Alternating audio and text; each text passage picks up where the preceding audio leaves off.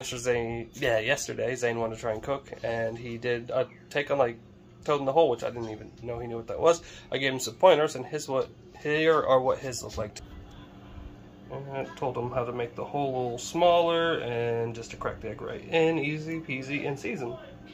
And of course, oil your pan always. To clarify, this is what Americans call toad in the hole, not the sausage and pastry type thing that British people call toad in the hole. So yeah, that's what we mean.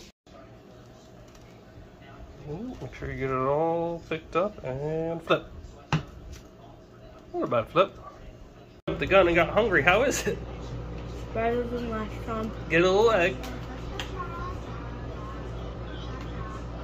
Good stuff. You're learning how to cook. Proud of you.